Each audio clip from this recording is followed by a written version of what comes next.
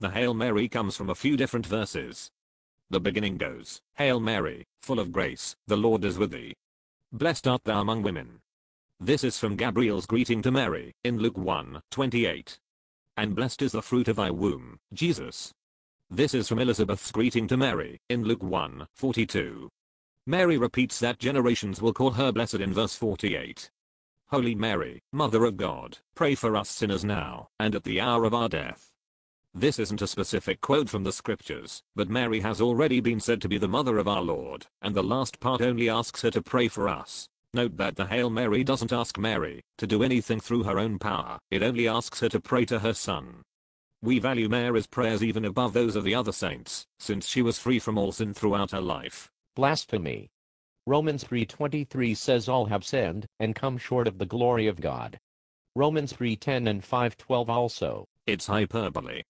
Scripture sometimes uses generalizations without mentioning specific exceptions. For example, we all know that Jesus the God-man did not sin and come short of the glory of God. You mentioned Romans 5:12. This verse states that death passed upon all men, but we know there are exceptions to this. Both Elijah and Enoch are said to have been taken into heaven instead of dying. Yet Paul still said that everyone dies. Mary says in Luke 1:47 that God is her Savior. Why would she need a Savior if she never sinned? She did need a Savior.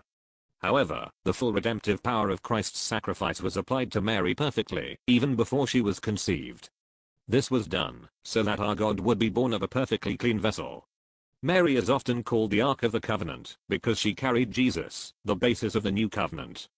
But all of Mary's sinlessness and perfection was only possible through the one sacrifice of Jesus, which was able to be applied to her, because God is beyond time. Mary gives a sin offering in Luke 2:22. It was part of the Jewish law.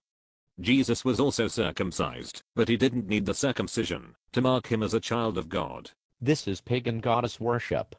Catholics praise Mary, but this is not biblical. It's not worship.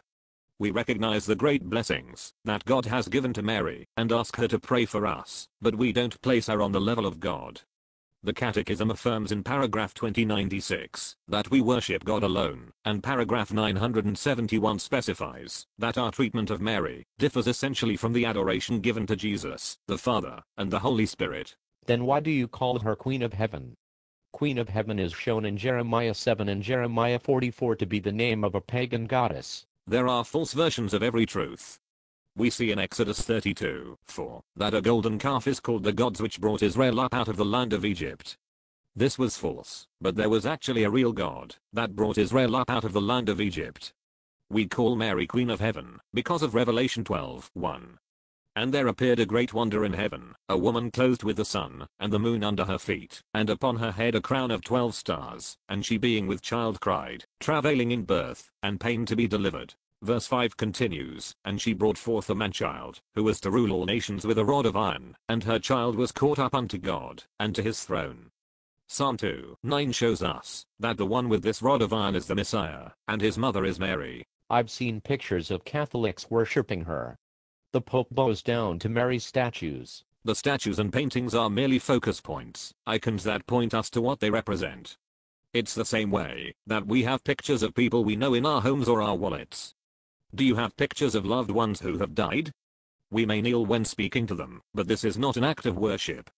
People have knelt to kings or other honored people in history, without worshipping them as gods. That is against the second commandment. Nothing is to be worshipped besides God. The Catholic Church took out that commandment and split the 9th and 10th into two separate ones. Now that's just not true. Any source you look at will show that we just number our commandments differently. Catholics and Lutherans keep the prohibition against graven images in the first commandment, since it all relates to worshipping false gods.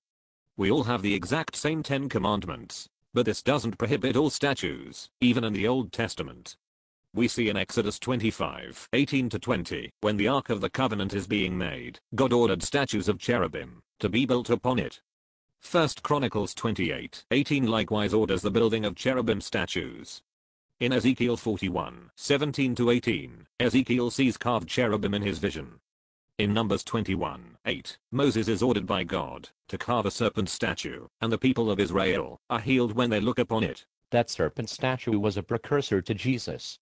It was destroyed in 2 Kings 18:4, when the Israelites started to burn incense to it. They started to worship it. But statues of Mary and the saints are not to be worshipped. Even statues of Jesus merely point us to reflect on how God took on the form of man, to die for our sakes. You believe that Mary remained a virgin, but this is not true.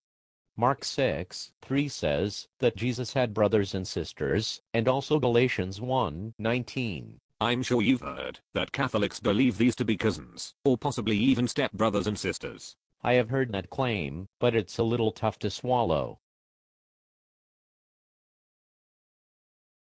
Well, buckle your seatbelt and get ready to take notes. Did you just use a metaphor and an actual suggestion, back to back in the same sentence?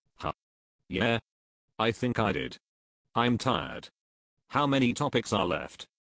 Jesus' brothers, the Eucharist, faith and works, infant baptism, immersion, the Sabbath, the Apocrypha, and the Beast of Revelation. Oh. Is that all? Well, that stuff won't take any time at all.